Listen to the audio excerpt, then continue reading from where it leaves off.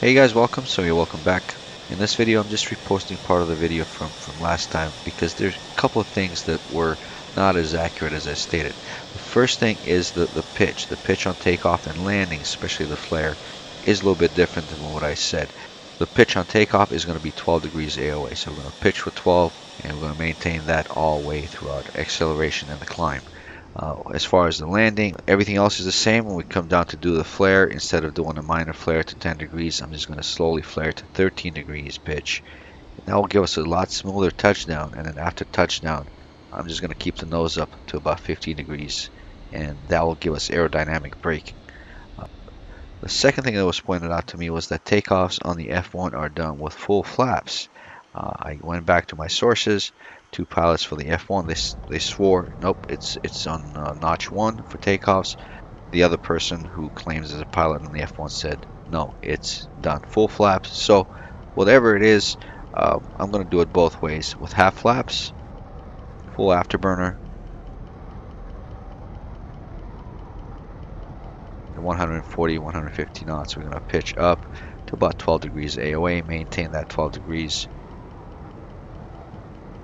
and let it lift off. It's going to lift off about 190, 195, much better than 215 that was last time. So with half flaps, full weight, max takeoff weight, the airplane is going to lift off about 190, 195, a lot more accurate than what it was before.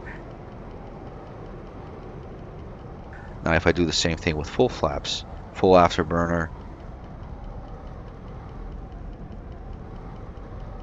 we're going to accelerate to about 140, 150 knots. They're going to pitch up, rotate.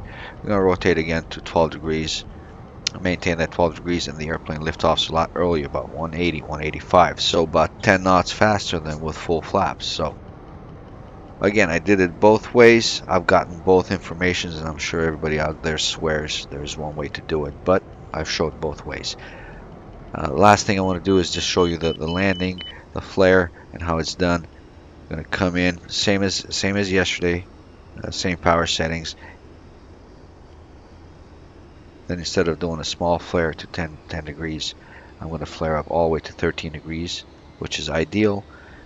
A lot smoother touchdown, and then we're going to keep that nose up to about 13 to 15 degrees AOA, that aerodynamic braking. Just keep it there and let the nose drop on its own. Once it drops out on its own, make sure you're on our center line and start braking. And that was the kind of minor differences from the video I posted yesterday to some of the corrections that should be done when flying the F1. So anyway, I hope you enjoyed this video. Take care, and I'll see you guys soon.